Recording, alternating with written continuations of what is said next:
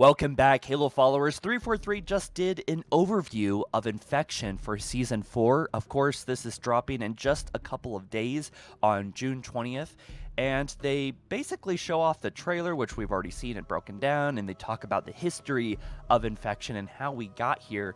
But I really got to give 343 credit for not ruining Infection. I swear to God, I thought there was going to be some kind of weird twist or some kind of weird addition thing to this, just like they did in Halo 4 Infection. But no, they talk about here the rules of engagement, and they discuss it being exactly the way that we really wanted it to, right? Infection is a round-based mode where one team infected converts the enemy team survivors to their team upon killing them, right? And there's an alpha and also lots of beta infected, right? And you can actually see this being explained here with these images.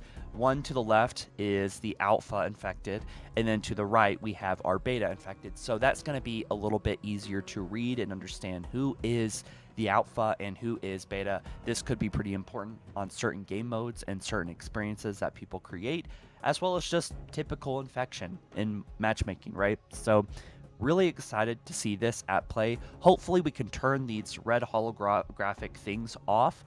I think that they're maybe a little bit, it kind of screams PG-13 a little bit.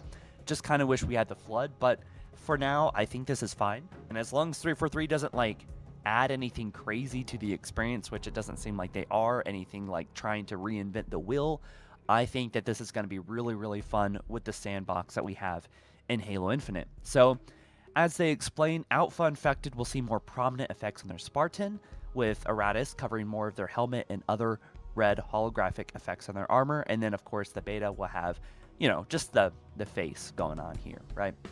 And they actually kind of look, honestly, like Guardians. They got the little teeth going on and the slanted eyes. Kind of reminds me of Guardians from Halo 5. Anyway, they also say that some of you may have noticed some things in the Academy background as you navigate various menus throughout Season 3, such as power surges in the UNSC equipment and red flickering.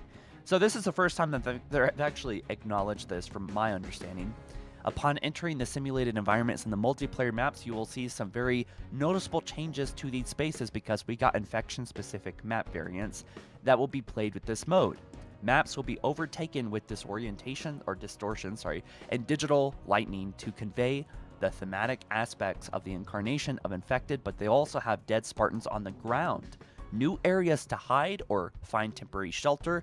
These are probably the parts of the maps that are on all the multiplayer maps that are kind of like, that you can get into, that 343 for some reason made, but were not accessible until probably now. And other paths that might have been blocked off by crates that could leave you to a dead end. So yeah, I like that 343 planned for this long ago, added some new things to maps that we've been playing for a long time. And, you know, I'm just pretty excited to see what, you know, how this is actually going to play, right? I think Infection is super, super long overdue. And yeah, I mean, it looks like they kind of got it down like what Infection really is, right? Survivors start out with limited supplies and will need to acquire additional weapons, equipment, and ammunition from the map, kind of forcing them to spread out. And the goal for Infected is to eliminate all the survivors. So think about this with Forge. There's going to be so many different kind of experiences that people are going to Forge. I think that it's so long overdue, and I really hate that 343 killed the momentum on this game by not releasing this on day one. But, you know, since the game released in pieces, I think it's okay for our hype to be here in pieces.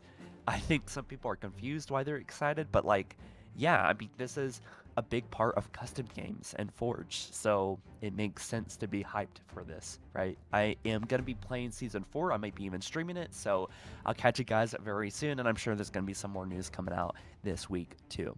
See you soon. Bye.